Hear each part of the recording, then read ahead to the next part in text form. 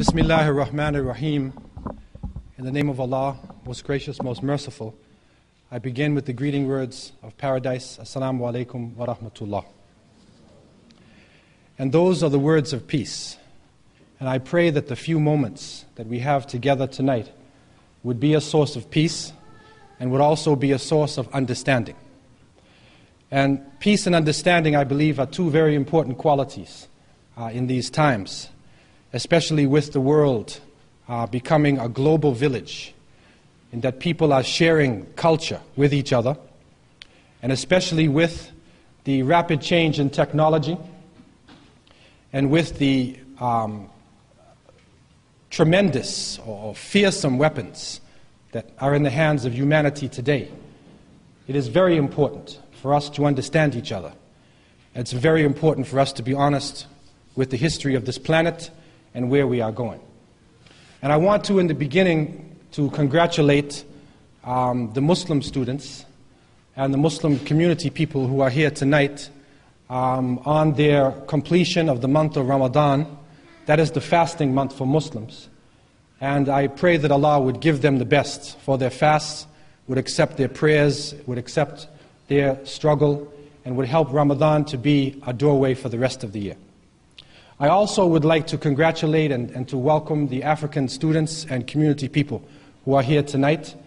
This is Black History Month, and when Carter G. Woodson began this idea in America, the intention really was to bring out some of the stolen legacy, some of the misunderstandings concerning African people in this part of the world. And Black History Month has come to be a very important time for people throughout America in the exchange of information. And in Canada, I have had the opportunity in Toronto to be on a number of panels and a number of lectures in the exchange of information during this month. My only hope and prayer for Black History Month is that it wouldn't be restricted to the month of February. Not only is it the shortest month of the year, but up in Canada it's the coldest. And really that's sort of the opposite of what you think about when we're talking about African history, because that's something that's really warm, especially to those who understand it well. And so my hope and prayer is that this could extend to the whole year. And what we are struggling for now is to have the misunderstanding, the stolen legacy of African people and other underrepresented groups to be part of the curriculum, part of the mainstream curriculum, so that we shouldn't actually have to have a Black History Month or Native History Month or Islamic Awareness Week. This should be part of the curriculum. And the average young person growing up should have the opportunity to benefit from the history of Islam, from the history of Africa. The average person growing up should not have to go through a racism change in their value systems, when they're looking at television.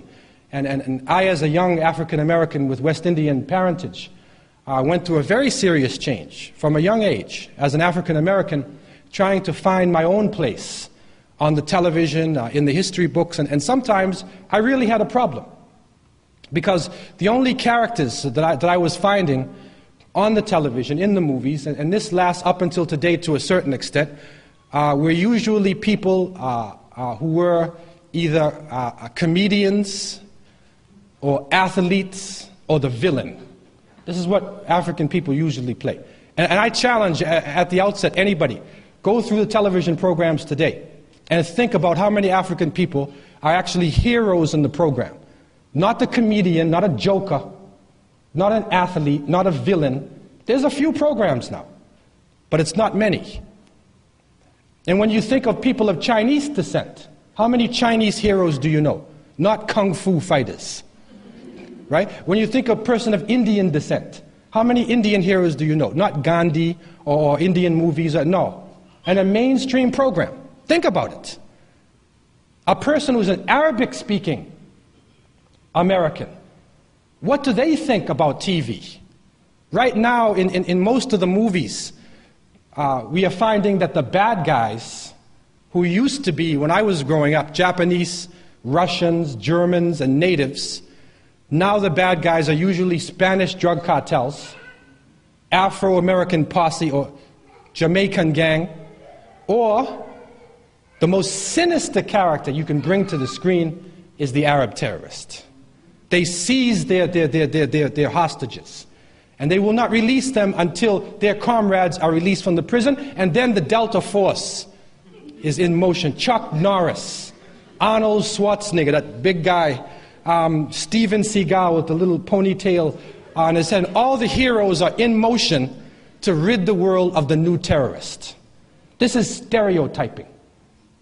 It's stereotyping, and it's gone on with a number of people in our history, and especially with Hollywood, which has a license to do what it wants without any historical authenticity.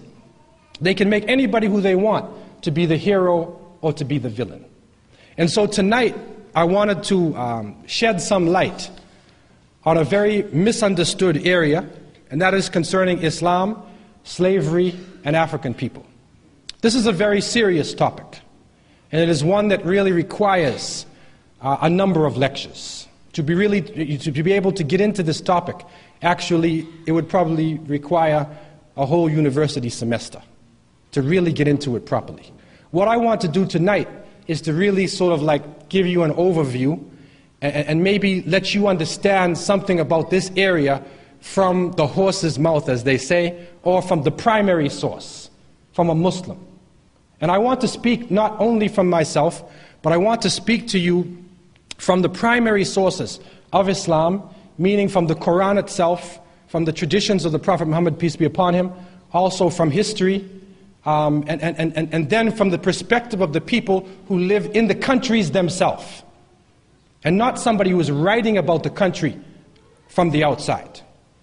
In the beginning, I think it is very important for you to understand, when we are talking about Islam itself, we are not talking about a Middle Eastern group. We're not talking about a way of life that is restricted to any particular nation or any particular linguistic group. What Islam means in the root essence of the term is submission to the will of Allah. And when we say Allah in Arabic, you can translate that into every language. And there is a way that people throughout the world have expressed the concept of the Creator. You'll find it in every language. And so Islam really means that submission to the Creator.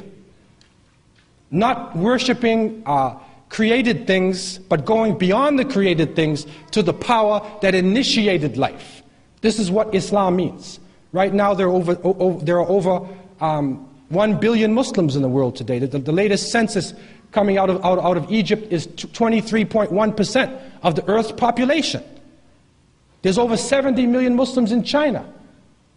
Over 60 million in the former Soviet states. It is the majority religion on the African continent. By the year 2000, it'll be the second largest religion in North America. So this is not a restricted way of life. And quiet as it's kept, if you are aware of a recent struggle that went on in a place called Chechnya, which is in the former Soviet Union, the Chechen people are Caucasian people. They come from the Caucasoid Mountains. And so those old racist definitions in terms of dividing up people into Negroid, Caucasoid, Mongoloid, those racist definitions, if you are using those definitions, Chechens are Caucasians. And they led one of the most intense Islamic struggles that we have witnessed in the second half of the 20th century. They have a long tradition of Islam. So what I am trying to say is that Islam is not a racial thing. But Islam is that feeling of submission that expresses itself in the individual and then within the nation, within the collective. This is really what I mean by Islam. And just to wrap up that definition, according to Muslims, over 124,000 prophets and messengers came to every nation and every tribe. In the Quran it says, وَلَقَدْ بَعَثْنَا فِي كُلِّ أُمَّةٍ رَسُولًا أَنِ اعْبُدُوا اللَّهَ وَاجْتَنِبُوا الطَّاغُوتَ. This is Arabic. We have sent to every nation a messenger, that they would worship the Creator and they would stay away from false deities. Okay? So this is an international phenomenon. So according to our understanding, the Prophet Ibrahim alayhi salam, submitted to the Creator. He was a Muslim. The Prophet Musa alayhi salam, we believe the water opened up for Moses. He was a Muslim. The Prophet Jesus, Isa alayhi salam, we believe was a prophet. He was born of a divine conception. His mother had him without a father.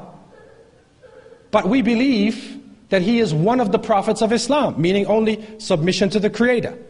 The difference between the mainstream Christian church and us, for definition purposes, is that when it is mentioned in John the Comforter, we believe that the one who was destined to come after the time of Jesus, peace be upon him, was the Prophet Muhammad, peace and blessings be upon him, who was the seal of the prophets, who lived 1400 years ago or more in Arabia, the seal of this long line of prophets and messengers.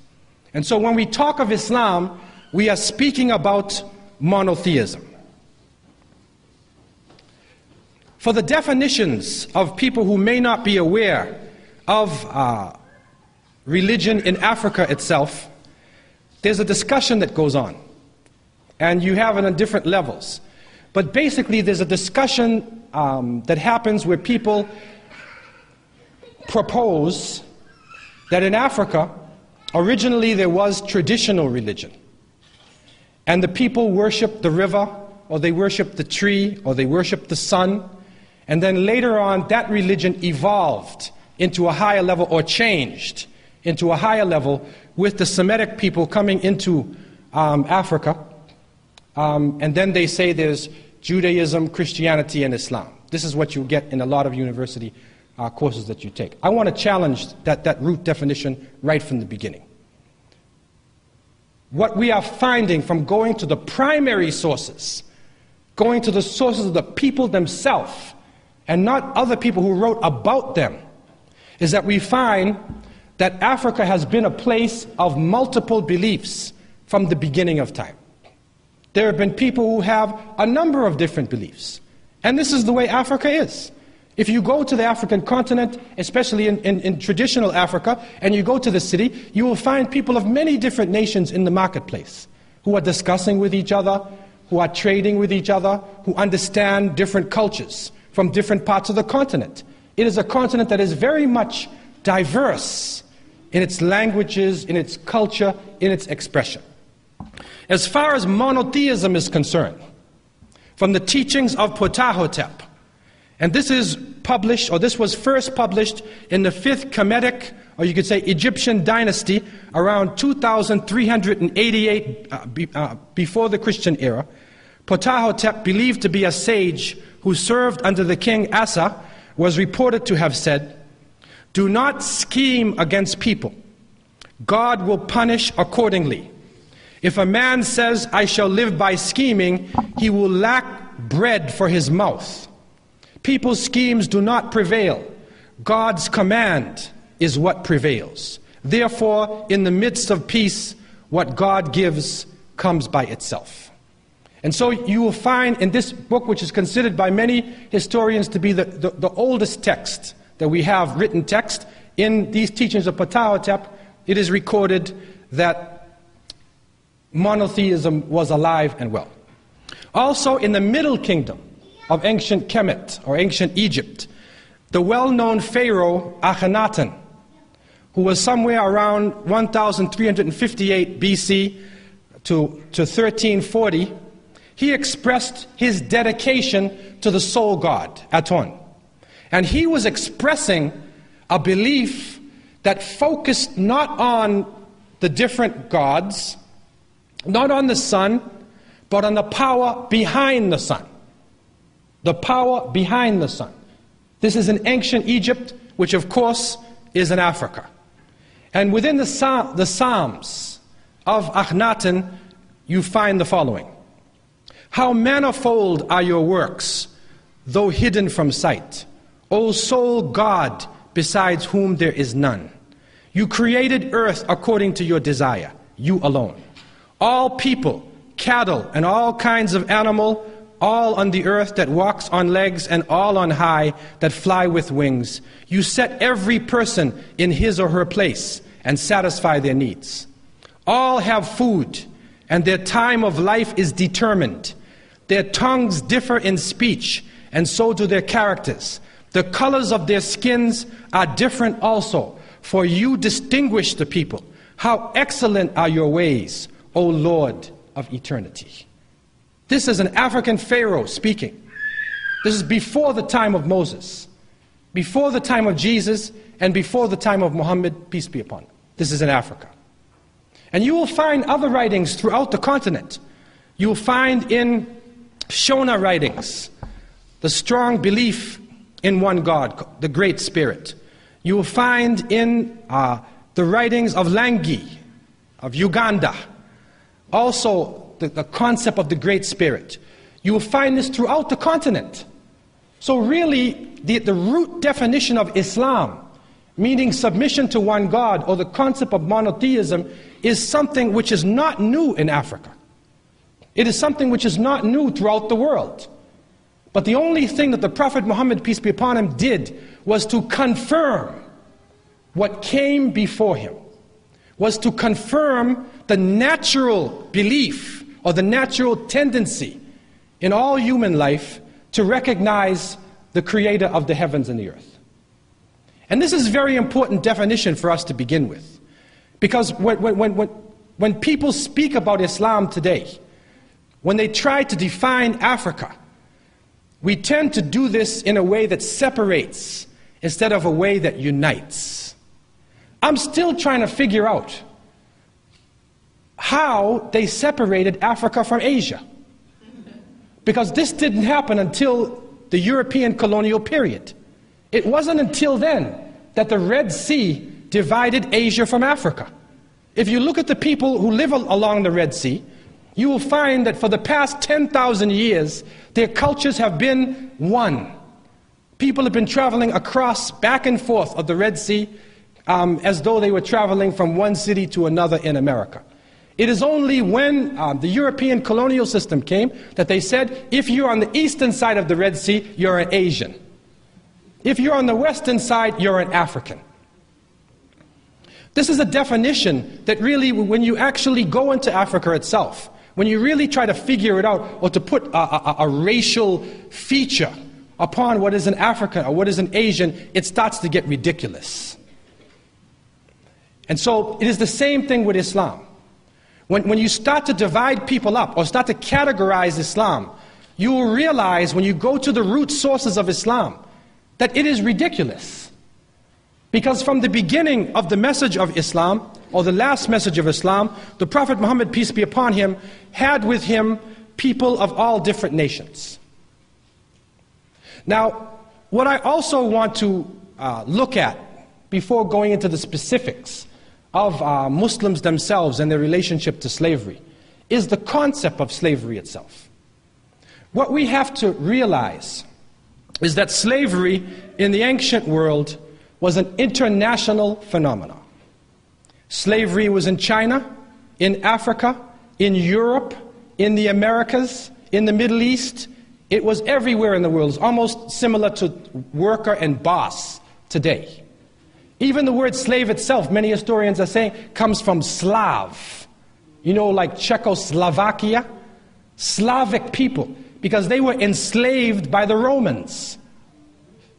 And so they looked at blonde-haired, blue-eyed people coming from the north as slaves. That's a strange definition today, especially with racism having overtaken everything. That's a strange definition. But in the ancient time, slavery was not defined by color. Slavery was a class, or it was a life that a person was put into for a number of different reasons. And so, when you look back at the ancient times, you will find in ancient Byzantium, the Byzantine Empire, under the digests compiled by a Christian emperor, slavery was considered part of the law of nature. Marriages between slaves were not legal in the Byzantine Roman Empire. Marriages between slaves and free were prohibited under severe penalties. You will also find that within America itself, amongst the native people, in China, in Africa, there was slavery. And slavery usually came about through warfare. That after the war was over, the prisoners of war, who were usually women and children, were taken by the other side and incorporated into the society. So the definition of slavery itself, if we are to look at Islam, which began not recently, but over 1400 years ago, to have the proper perspective, we need to have a proper perspective about slavery itself. You are talking about a relationship between people that was established throughout the planet. It was the way of life of the people on earth. If you were in a war and you were not killed, you were taken as a slave. This was all over the planet.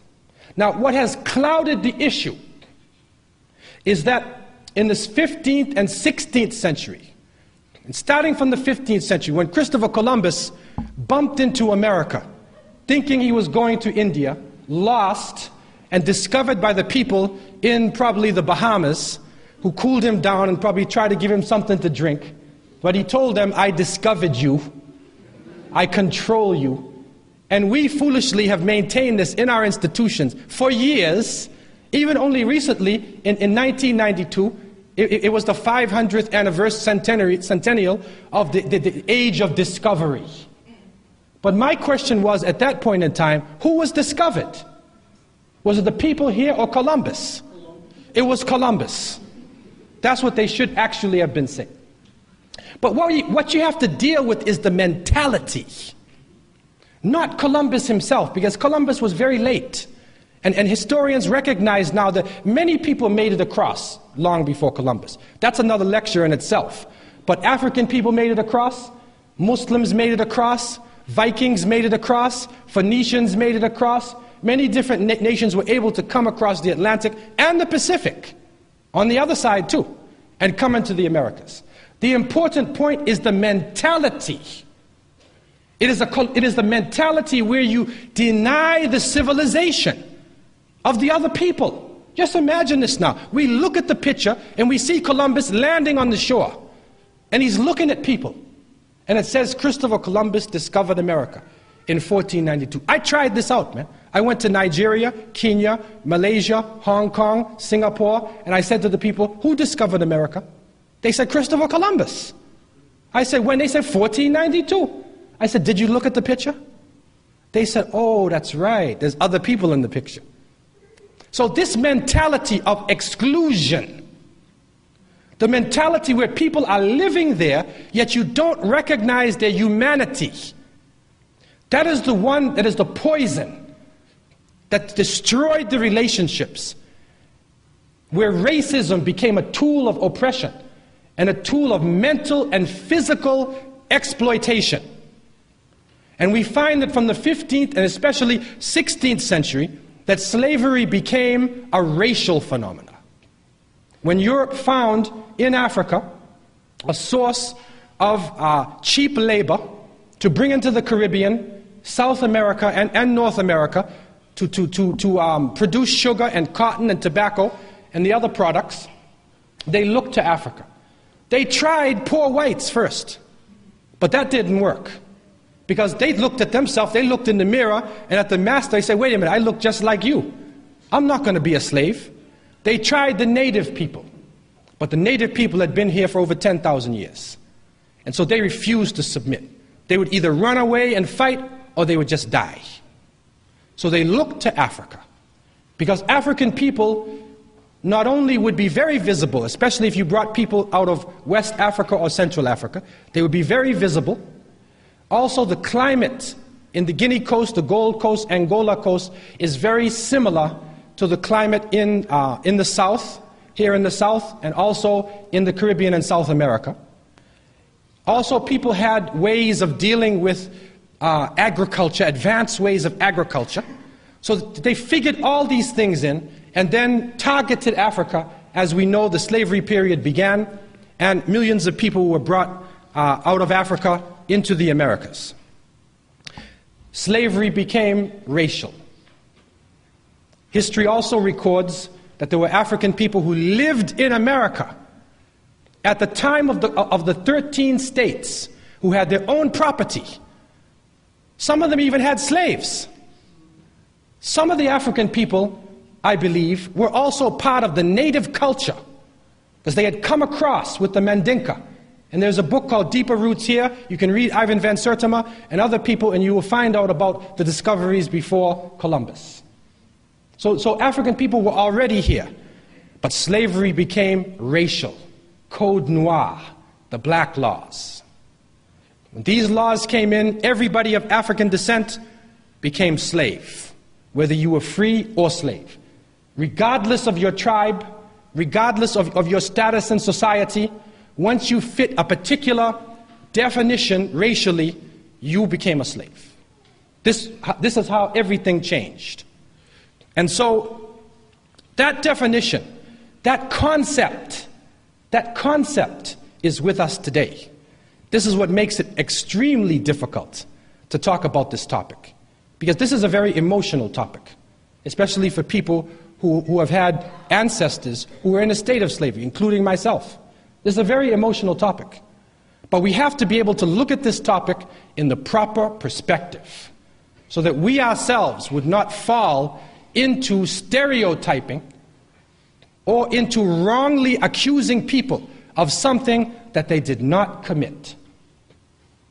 When you look in the time of the Prophet Muhammad, peace and blessings be upon him, I want to again take it back to Arabia, and we're going to go 1410 years before or more into this period of time in the Arabian Peninsula.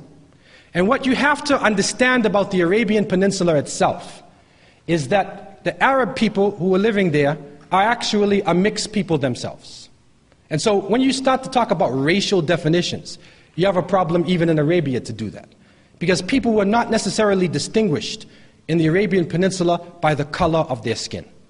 This strict color definition is something which is only recent from the 16th century. And even if you look back to Herodotus and other Greek and Roman historians, when they talked about ancient Egypt, they said the ancient Egyptians were dark-skinned people with woolly hair.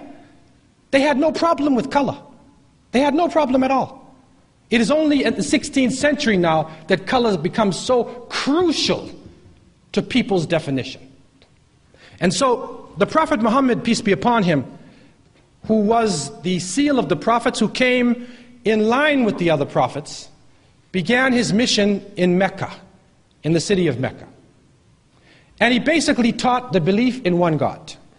He basically confirmed the teachings of those who came before him. That you should be honest, you should not steal, you should not lie, you should not commit adultery, you should not oppress, you should believe in one God, you should pray, you should give in charity, you should fast. He confirmed what the other prophets taught before his time. And it is recorded in the history books, and you can go to a book, Ibn Ishaq. There are a number of very serious Islamic works that are written in Arabic language. Arabic was a lingua franca of Islamic civilization. And so in Arabic, Africans or people from many different parts of the world wrote. And you find that from the beginning, the Prophet, peace be upon him, was surrounded by people of all nationalities. One striking quality, though, about his followers was that they were generally from the lower class. He himself was from the tribe of Quraysh, and the Quraysh was considered to be a noble tribe. That is because they were descendants of Abraham, of the Prophet Abraham, peace be upon him. Also, they were descendants of one of the tribes from southern Arabia, Jurhum. And they were also a descendant of Hagar, or Hajar, who was an Egyptian, who was the wife, one of the wives of the Prophet Abraham, peace be upon him. And so they were considered a noble tribe, and they were in a leading position in Mecca itself. Although he came from that tribe, he wasn't a rich person. He was surrounded by people from the lower class. And so you find the slaves in Arabia at that time were not from one particular racial group. They were from any racial group, including the Arabs themselves, because it was based upon your position in society and not your racial definition. And so it is recorded that a number of his followers, and one of the famous followers, Bilal ibn Rabah, radiallahu anh, may Allah be pleased with him, was the person who called to prayer for the Prophet, one of the early Muslims. Also Salman al-Farisi, a Persian man. He was also a slave. There was also Suhaib al-Romi, Suhaib the Roman, was also in a slave position. And you will find that there were Arabs, Zayd, a number of people who were Arabs who were in slave positions. And so from the beginning, Islam taught that people should not submit to created things, but they should submit to the Creator of the heavens and the earth. In the opening chapter of the Quran, it says, إِيَّاكَ نَعْبُدُ وَإِيَّاكَ نَسْتَعِينُ. This says, you alone, O God, do we worship, and you alone do we seek for help. And so this concept, which is called Tawheed, the strict concept of monotheism, gave the individual a feeling not to submit to created things, but to submit only to the Creator of the heavens and the earth. And so from the beginning, one of the strong actions done by the Muslims was to free the slaves. And so you find a number of people being freed from the beginning, especially by one of the Sahaba, companions of the Prophet, whose name was Abu Bakr as-Siddiq radiallahu anh, who was recorded to have freed a number of slaves, a number of people from the lower class, and many of these people rose up in the ranks of the Muslims to become people of distinction. It is also reported that the Prophet himself freed 63 slaves. His wife Aisha freed 67. The Prophet's uncle Abbas freed 70 slaves. Abdurrahman ibn Auf, one of the rich Sahaba, there's a number of reports, but he freed thousands of slaves. Zukala Himyari freed 8,000 slaves. Abdullah ibn Umar freed 1,000. Hakim ibn Hazm freed 100. And this list continues. And you will find within the annals of history, if you read the history book of At-Tabari, Tariq At-Tabari, Ibn Kathir, Ibn al-Athir, you go into the actual reports from the language of the people living at the time, you will find a number of people who were released from slavery by the Muslims who were struggling very seriously in those times to try to right the wrongs and to bring the society into a society of justice. Also, we find that the Prophet, peace be upon him, made it very clear in his language to his followers what their relationship should be. And in one hadith, it was reported on the authority of Abu Hurairah, who was one of the famous companions of the Prophet, peace be upon him, he said that the Prophet, peace be upon him, reported a saying from the Creator himself. And this is called Hadith Qudsi for the Muslims who are here. It's not the Quran, it's not a saying of the Prophet, but it is when the Prophet quotes from the Creator. And this is what it says. Allah the Almighty said, there are three whose enemy or adversary I shall be on the day of judgment, or the day of resurrection. A man who has given his word by me and has broken it. A man who has sold a free person and has consumed the price. And a man who has hired a workman has exacted his due in full from him and has not given him his wages. This is reported in a text which is called Bukhari, which is a very authentic, which is the second most authentic source for the Muslims. And so Islam struggled then to liberate the people from physical bondage, from psychological bondage, and from spiritual bondage. You also found that Islam allowed slaves to buy their freedom. Now, what was happening is, again, you're coming into a society where slavery is an institution spread throughout the world. And so within the society itself, this is a class of people. There is free and there is slave. This is the way it is. And so the Quran itself in chapter 24, verse 33 says, and if those who are in your possession ask for a deed of emancipation, execute the deed of emancipation with them, provided that you find some good in them, and give them something out of the means Allah has given to you.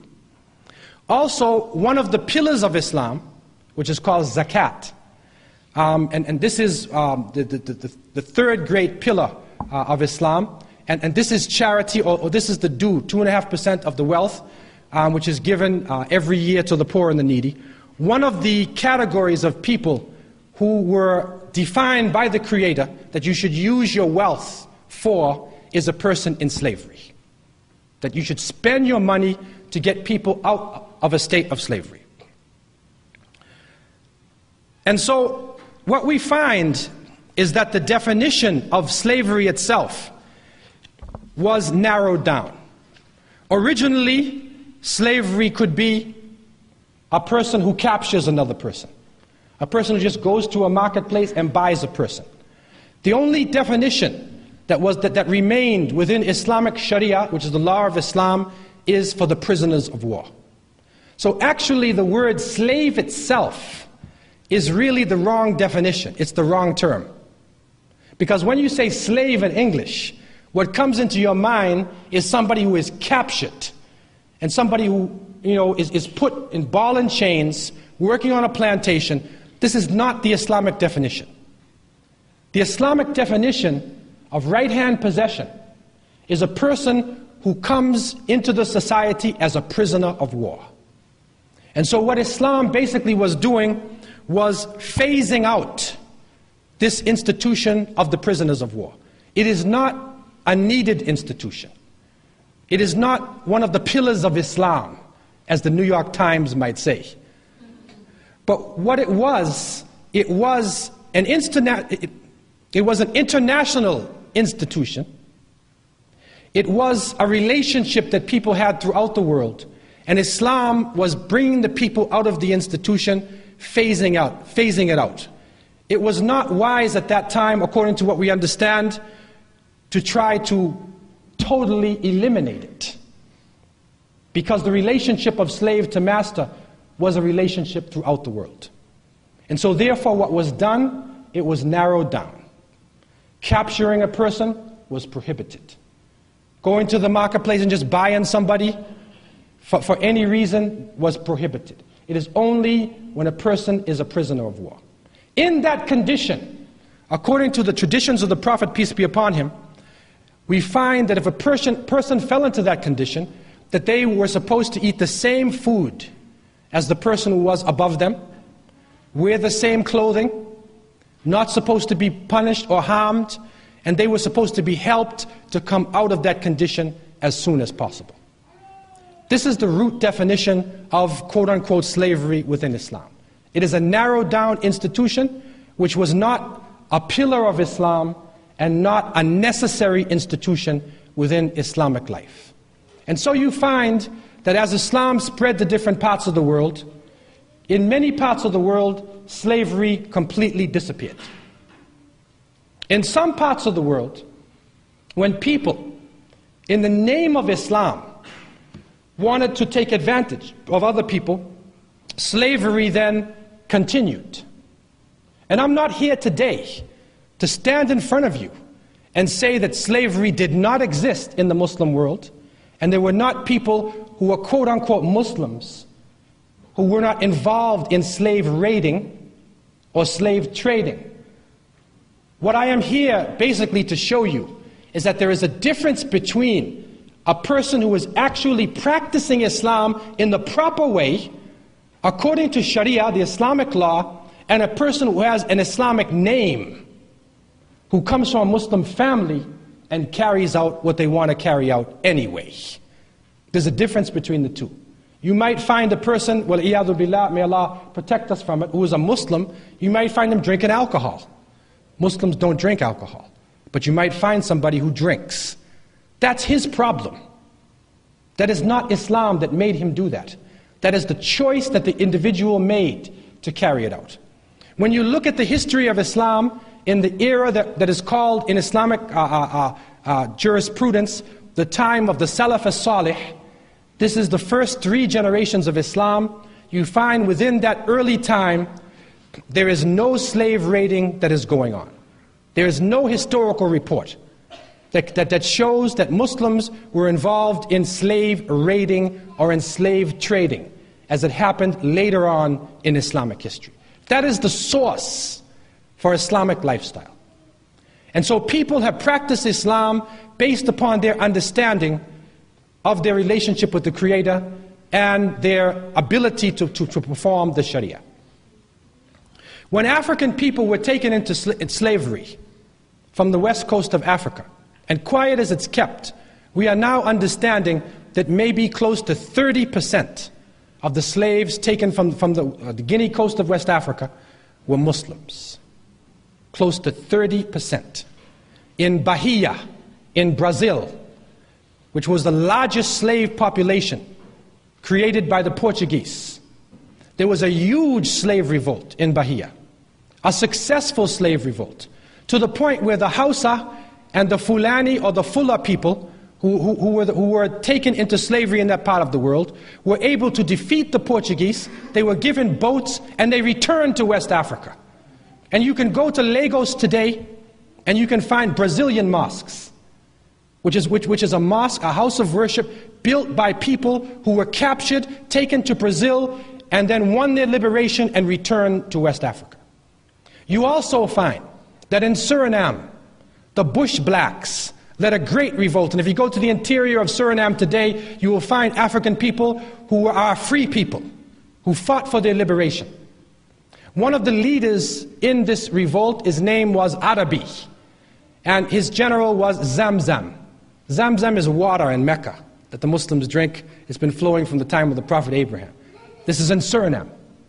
Also, you find that in Trinidad, Muhammad Sise and a number of Muslims who were captured prisoners of war or slaves were able to get their freedom and actually get property in Trinidad, and they actually had a society going on in the Caribbean. And you find it all over the Caribbean in the writings now. We are reinterpreting the writings and we understand that when the term Mandingo is being used, they are referring to a Muslim.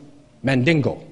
This is the terminology now. They wouldn't use Muslim, because you have to remember that the Spanish were paranoid of Muslims, because Muslims were in Spain for 700 years. And so the Spanish had to overtake the Muslims in Andalusia, right? Seville, Toledo, Granada, Cordoba. So they didn't want to hear the words Muslim. They wanted to erase it. They just baptized everybody on the boat. And so nobody could use it, especially the Muslims. But still, records are coming to us. In 1821, in the Manchester parish of Jamaica, a document was being passed around which is called Wathiqa. Wathiqa. It was written in Arabic. This is a document which is now being linked by Nigerian scholars to a document written by a West African Islamic reviver of the faith. His name was Sheikh Uthman Danfodio of the Fulani people. He wrote a document which was called Wathiqa ibn Fudi ila Ahl Sudan wa man sha'allahu min al-Ikhwan. This document says it is the document or manifesto of the son of a scholar, Ibn Fudi, to the people of the Sudan, meaning right across West Africa, to the Sudan today, and those whom Allah pleases from the brethren, meaning his students or talaba.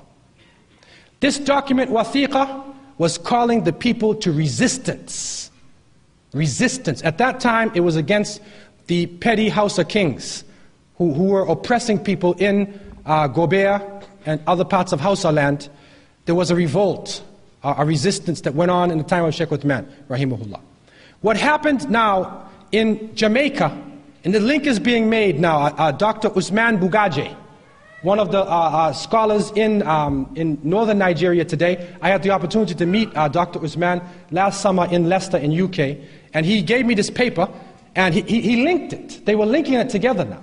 The Wathiqa of Ibn Fudi, they're linking it with the document passed around amongst the slaves in Jamaica, and sure enough, in 1821, there was a slave revolt in the Manchester parish.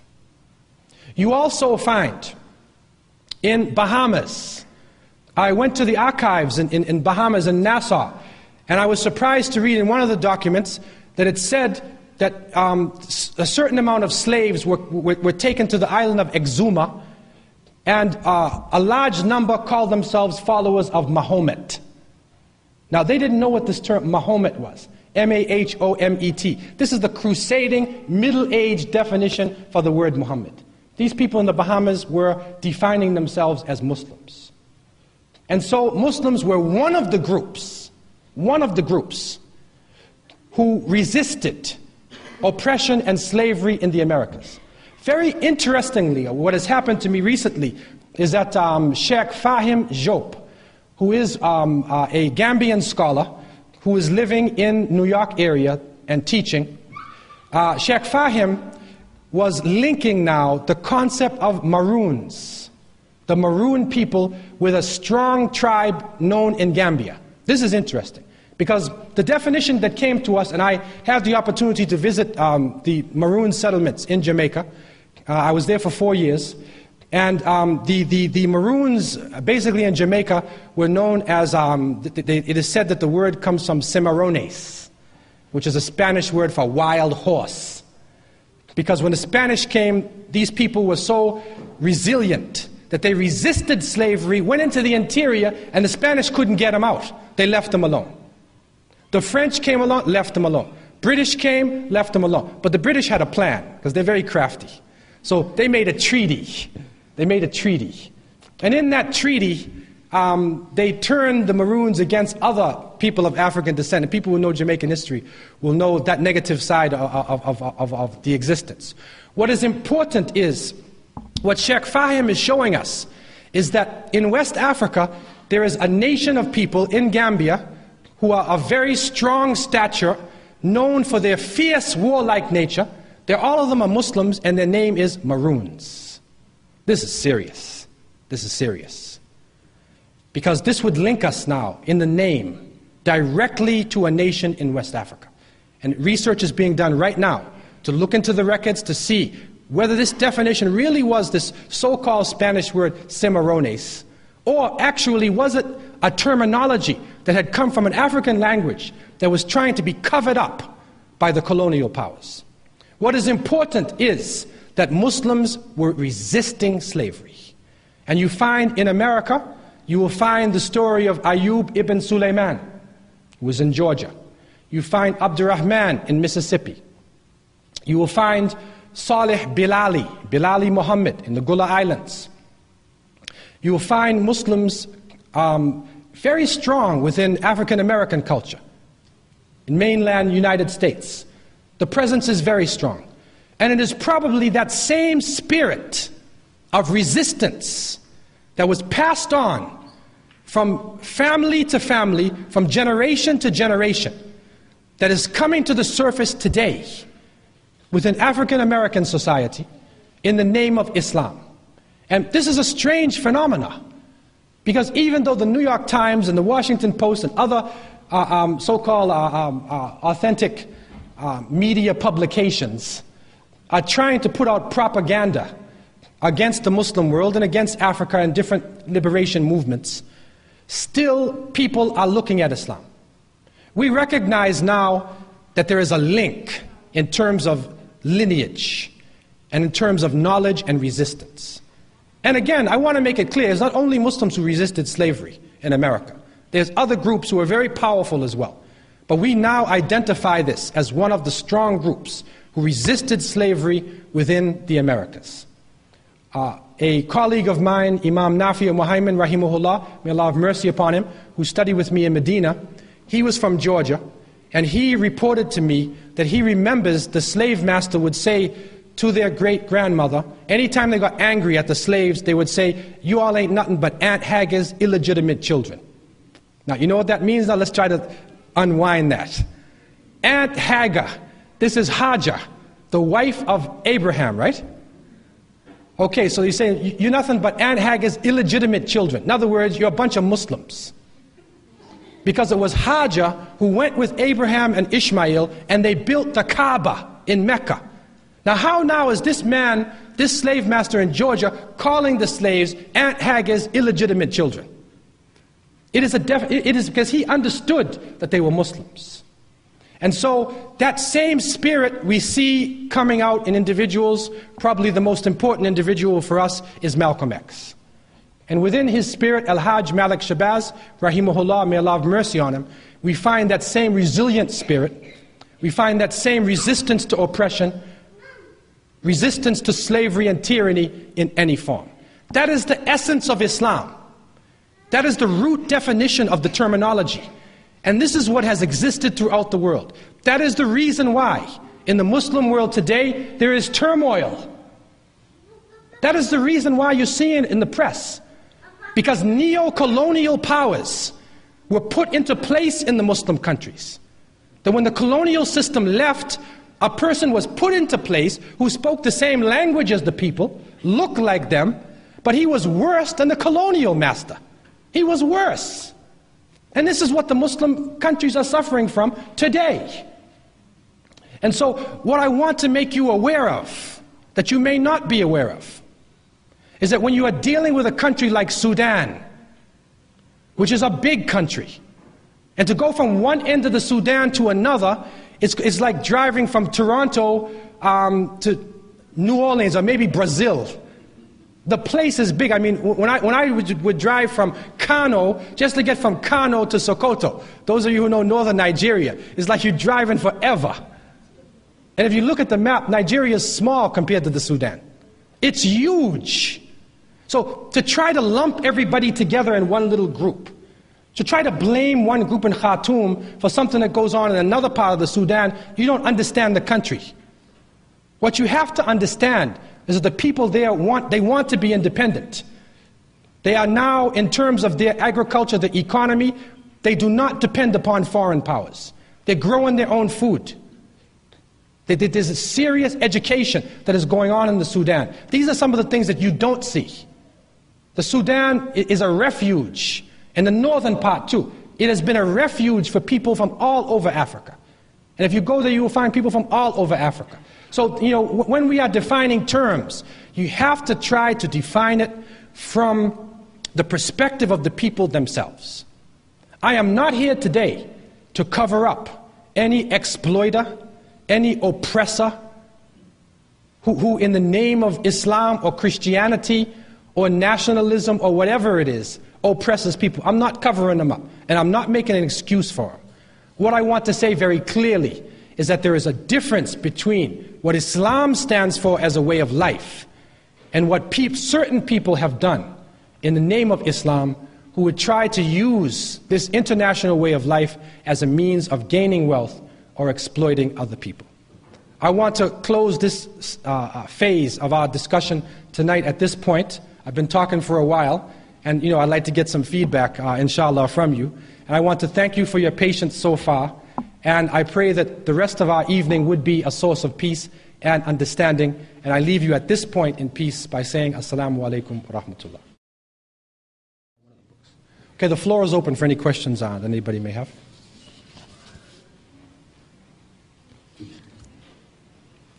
Now, what I would like to ask, and I would like to reserve the right to basically deal with questions that are connected with this topic. I know there are Muslim brothers and sisters here, and there's a lot of questions, right?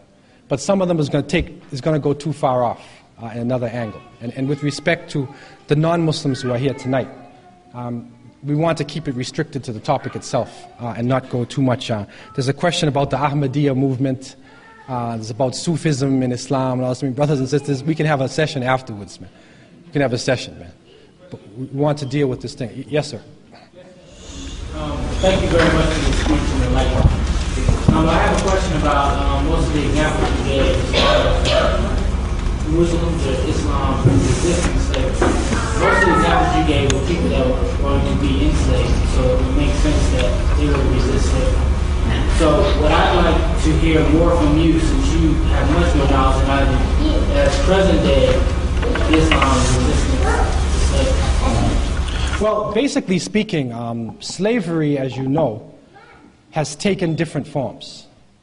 And what I would say is that slavery today, has gone from ball and chain slavery to economic slavery. And there's also psychological slavery.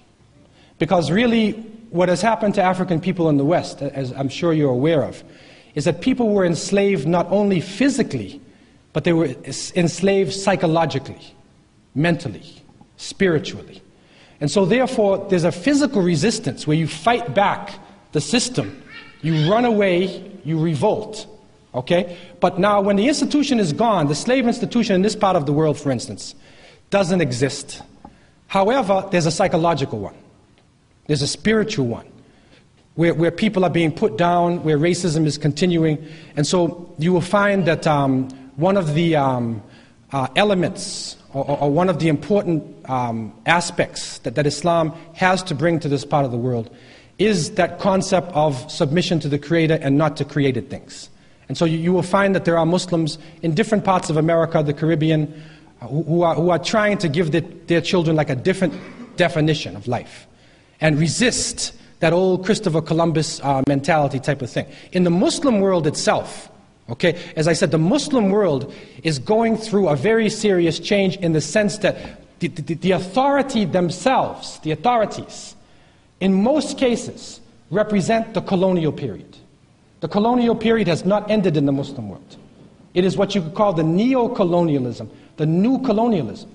And so there are people who are ruling the Muslim world now who are still holding the masses of the people down. They're still favoring one family or another family. They're still dividing people. They're still being tools of imperialism. And so therefore Muslims are resisting it throughout the Muslim world, and there is a great change which is going on there.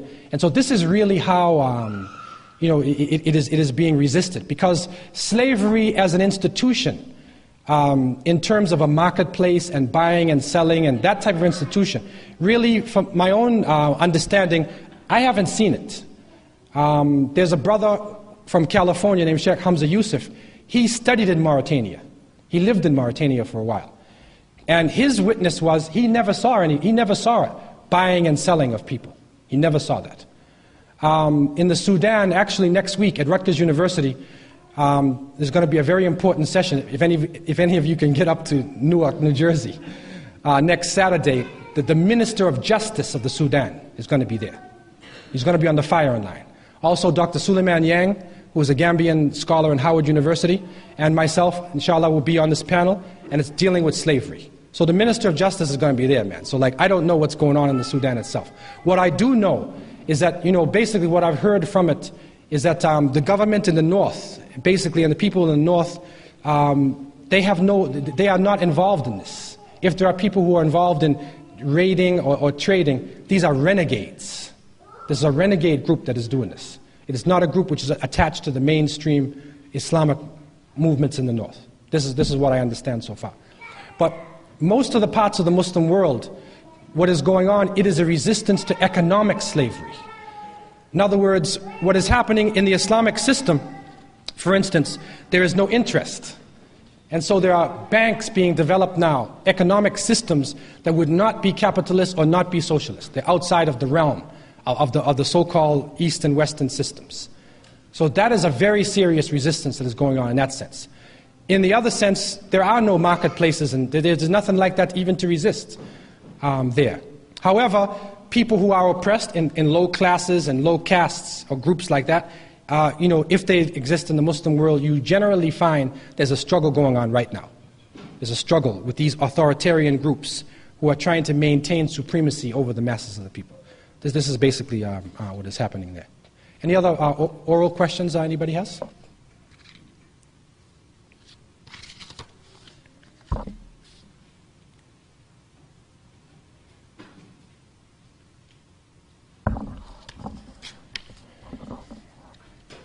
It says, how can Islamic history be included in school and college curriculums with the existing separation between church and state? Well, when I'm talking about including Islamic history, I'm not talking about practicing Islam here. I'm not talking about an Islamic state. Okay, what I'm talking about is that when you are dealing with Islamic history, you should go back to the primary sources. In the same way, in any discipline, you want to first deal with the primary sources, and then the secondary sources, and then the other sources. What happens when you're dealing with Islamic history, and sometimes African history, is that they don't deal with primary sources. They deal with what somebody said 3 or 4 levels down, and because he came from Oxford University or Sorbonne, they say he's an expert. And scholars will start saying crazy things. And I've heard a scholar, I'm not going to mention any names, but I've heard a so-called scholar say, with authority, that Bilal taught the Prophet Muhammad how to pray. Now, for a Muslim, this is totally against all levels of understanding. And nobody, even a drunken historian in the Muslim world or anywhere, has ever said anything close to that. But somehow, people are making these statements off of propaganda books and of stereotyping, which has been done, in the name of scholarship. So really, what I'm saying is that to include it within the curriculum, we should go back to the primary sources and then try to be as objective as we are with other types of history.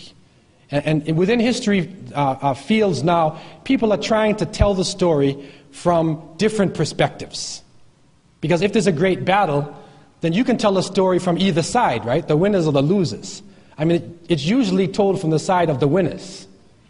Okay, you can also tell it from the point of view of the people on whose land was the war. And maybe these people never even fought in the war. But they suffered over these 2 kings or 2 rulers fighting and killing each other on their territory. So history can be told from a number of different perspectives.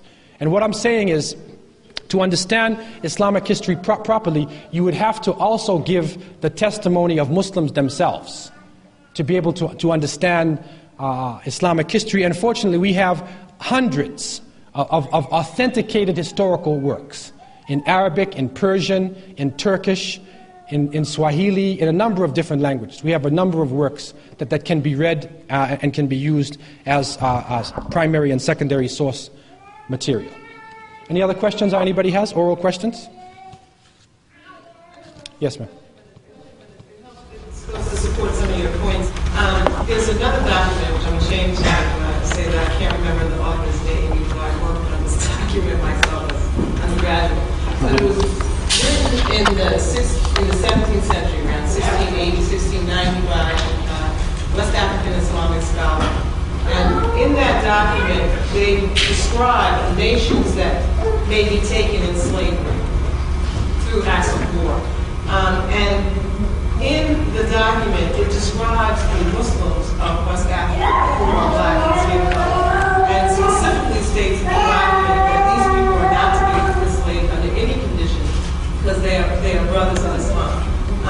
And from that document, the myth of Ham was created and perpetrated by Christian slave owners to justify why dark-skinned people deserved being enslaved in the Americas. And when you look at the original text, which goes to your point of the necessity of going to the primary text, when you go to the primary text, the myth of Ham is not the myth of Ham at all, but it's a discussion of which peoples in Africa have submitted to and were therefore free from being taken as slaves. So I just want to use that to underscore your point about the necessity of looking at it from the primary source. That's right.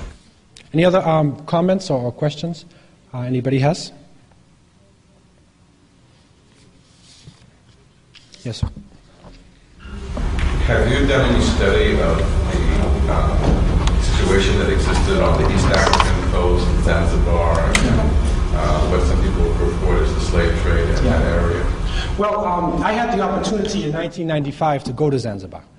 And I was a friend of a family who knows, there's a Saleh family.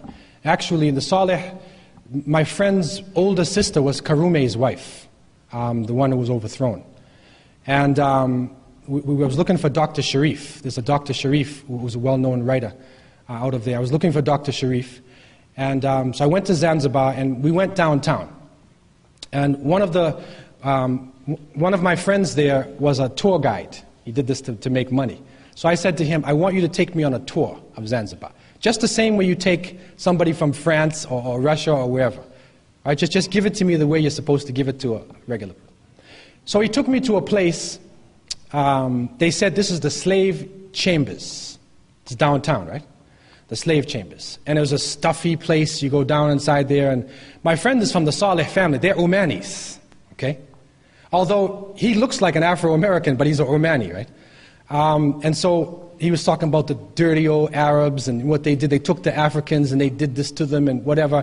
And I was getting uptight myself. I was going to punch the brother in the head. Like, I was really like, I was feeling like, because my own thing was coming out, right? And he was almost crying. Because he was saying, like, how could my family have done this? Okay? And that was then we went up and there was a cathedral there. And they said that this Catholic church was built on the place of a slave market that was there downtown.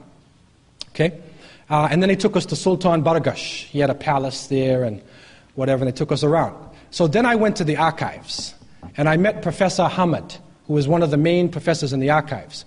And we started to talk. And he told me that Dr. Sharif and the main historians in the island, when independence came and they opened up these slave chambers, they challenged the place. What they said, they found out, and they have historical proof to show that the slave chambers was actually a place where the British stored medicine because there was an outbreak of cholera.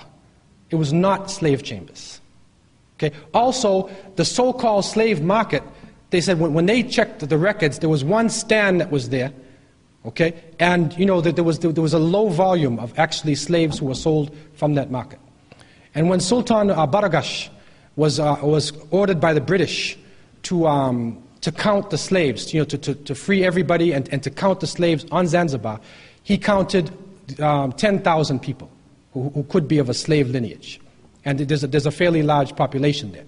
And so what we realize from that is that there has been exaggeration that has gone on. There's been a big exaggeration.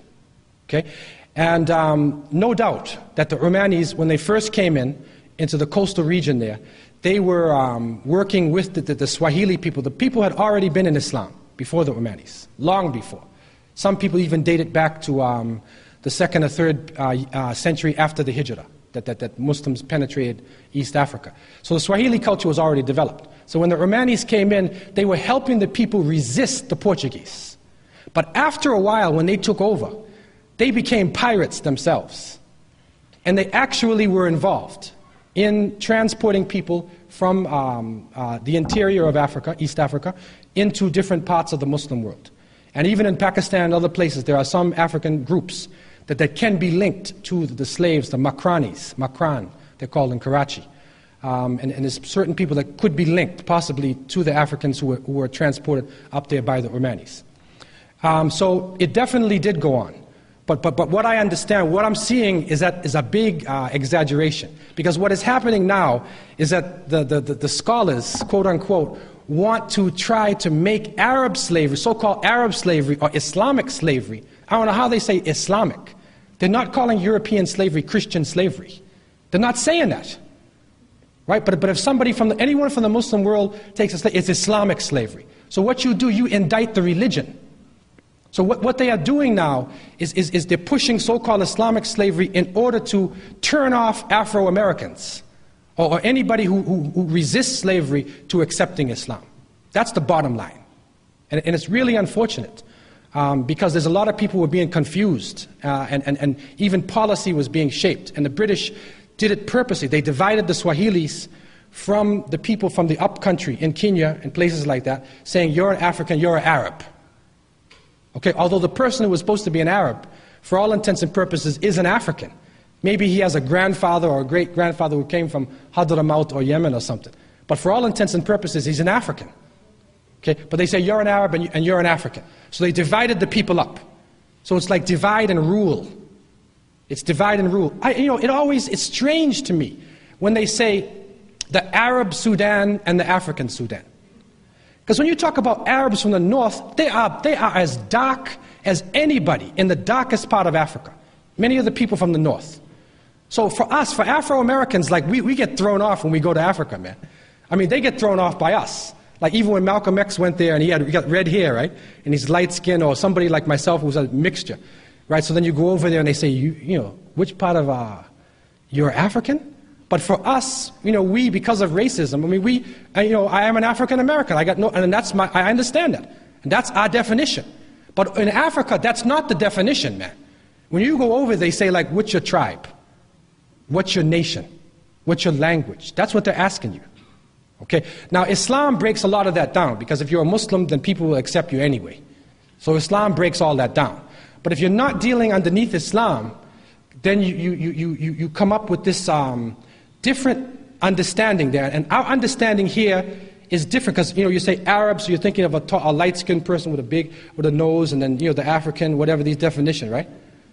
This is totally opposite to what it is, man. The so-called Arabs can be anything. They can be light-skinned or they can be dark-skinned. It is not a racial group. It's not a racial group. It's a linguistic group and a cultural group. And this is a total misunderstanding. But because people do not have access to direct information from the Sudan or Africa, they just look at the paper, oh, see those Arabs? They're doing it again. And you develop this stereotype. So Arnold Schwarzenegger, get them. Chuck Norris, get them. Stephen, go get them. Because they're terrible, right? The Crimson Jihad. Go get them, man. Send the Delta Force and get all them Arabs. This is what is happening, man. It's stereotyping. It's stereotyping, man. And it really has a negative effect on a lot of young people who get confused when they go to Africa and find something different when they go there. I'm studying West African history. And they were saying about, in West Africa, they are talking about the Almoravids, Al-Murabitun. And they came in the 11th century, out of North Africa, and they destroyed the kingdom of Ghana in the 11th century. Then when you look at the records, there's Conrad and Fisher, they put out this article, they call it The Conquest That Never Was. Because when you go back and you read Al-Bakri and you read the different writings of the people who recorded it, the Al-Murabitun, they never invaded Ghana. They assisted the king. The king stayed in power after they reached. Now, if you invade a country and defeat it, the king does not stay in power. You kill the king. The king stayed in power. And all the definitions being used by the writers of the history were not conquest. But they want to divide north from south. The Berbers in the north, the Arabs in the north, the Africans in the south. Right? In the same way, like here, the light skin, the dark skin. Okay, like we had blue vein societies in America, and you have the, in the Caribbean, small island and big island. You have all this different, things where, a person from Barbados feels like negative when he goes to Jamaica. This is a Caribbean thing for people who are there. Like, my grandmother's from Barbados, right? So, you go to Jamaica and, you say you're a Bajan. Okay, so where do you get this division of people? So this is what's being done to divide up people so that they cannot work together and they can't really understand what is going on because they're caught up in their division. And Africa is probably one of the biggest areas for misunderstanding and division, for the whole definition of Africa. And it goes right back from the beginning of history. As I said, you look at the ancient Egyptians. There's no proof that anybody other than Africans built the pyramids. There's no primary information. It's not until 1650 or so when the Hyksos came in that somebody came from outside of Africa and came in. And the pyramids are already built. What do the historians say? Either they say the aliens came down from outer space, built the pyramids and flew back out, or they give you Stargate in the modern version, or they say somebody who looks like Elizabeth Taylor, Richard Burton, or Yul Brynner, they built the pyramid. Because that's racism, man. That's racism. It's racism, and it's being used to divide and conquer. Yes, sir. The question I have for you is considering the revolution in Haiti in 1804 and the strong presence of Muslims in the Caribbean and here in America. Have you drawn any connections between the people of Haiti and their connection to Islam in Africa and throughout the Muslim world? Yeah, definitely. In my book, Deeper Roots, which I have here, there's one of the generals of Toussaint Louverture, his name was Makandal. Makandal was an imam. And I've just heard there's a paper which is going to be released by a Senegalese woman scholar. I don't know her name. I'm going to hopefully find out, inshallah, next week. But the paper is going to be released. She has documents, Arabic writings from Haiti. And they have found amongst the slaves a considerable population of the slaves in Haiti were Muslims, a considerable amount. And so this paper hopefully will be released within the next few months. It's a Senegalese woman scholar. I'm not sure what her name is, though. I want to find out. Hopefully I can find out next week. Yes, bro. When you said that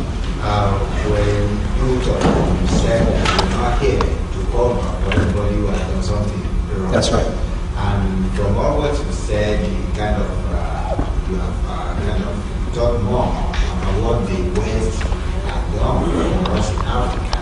And if I still recall from Ali Mazuri's Africa and Triple Heritage, I believe there were some slaves too that were taken by the Arabs. So what do you want to say about that? Okay, I agree. As I was speaking with the brother about Oman, that there were definitely Arabs who were involved in the slave trade. Definitely. There were Africans who were involved in the slave trade. If it wasn't for Africans, the Europeans would never have been able to go into the interior. The tsetse fly was killing them. And the malaria. They couldn't make it in. But it was one nation pitted against another nation. And then selling captives of war, or people, or prisoners, or whatever, people they want to get rid of, making money to get the guns and whatever else. But they were tricked and they were used. So people, other than Europeans, were involved in slavery. Europeans did not invent slavery. They did not invent slavery. It has existed in every part of the world. The only difference is that the volume of slaves in European slavery is higher than anywhere else ever. And then racism coming in. And the effects of it still on the minds of the people up until today. That is the difference between what happened. Within the Islamic so-called slavery, there are leaders, major leaders in Islamic history who were from slave families. In the Abbasid Caliphate, Harun al-Rashid, who was probably maybe one of the richest men in history in Baghdad. Okay, he was from a slave family. Qutb ad-Din, one of the famous leaders in Delhi, in India, a famous leader, he was from a slave family. And you'll go and you'll find many of the great leaders within Islamic history came from slave lineage. So there's upward mobility. But this form here, there's no mobility. But down into the ground, that's your mobility. And racism still makes it difficult for people to make it up in the ranks. The left, this is what the difference is within it. But definitely Arabs were involved in it, Africans were involved in it, Indians were involved in it. But what I'm trying to say is that Islam, as a way of life, is free of this. Islam is free of this. Now, to understand why Islam did not totally abolish it at that time, that's a question. Okay, as I said, what we understand from the perspective is that it was phasing it out because it was a worldwide institution. And it narrowed it down to such a small level that, in many parts of the world, of the Muslim world, it ended. And there's no need for it. But only people who wanted to exploit, try to bring it back to life. But it is not a pillar of Islam. It is not needed within an Islamic state or any type of Islamic community. It is not needed at all. And as I said, in the great pillars of Islam, there's a constant reminder, even when we fast, like we just finished Ramadan, when you're fasting, if you break your fast intentionally, okay, the Prophet, peace be upon him, when a person broke his fast intentionally, he said to him, can you fast 2 months, can you feed 60 poor people? And the man said, no, that's the first penalty, feeding 60 poor people. If you can't do that, then can you, what's the second one? Feed 60 poor people, okay, can you fast 2 months in a row, 60 days? And the third one, can you free a slave? So, even though there's no slavery, that still exists within Islamic heritage. That, if you break your fast, one of the ways to make it up with Allah is to free somebody from slavery. So all throughout the religion is a constant reminder that you should be fighting against this institution. You should be getting rid of it, phase it out, resist it. That's all the way through. And the people who maintain it are just using the name of Islam, but they are exploiters. They are exploiters and they are oppressors. And we have to suffer under them as well as non-Muslims. Any other questions or comments anybody has?